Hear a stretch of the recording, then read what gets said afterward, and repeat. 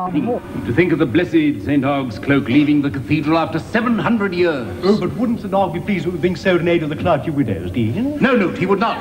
How can you say that, Dean? Because in the 13th century, my lord, the clergy were unmarried. I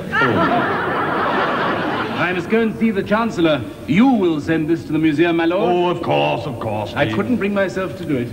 Good morning to you, gentlemen. Let's have a look at this thing that's caused all the fuss.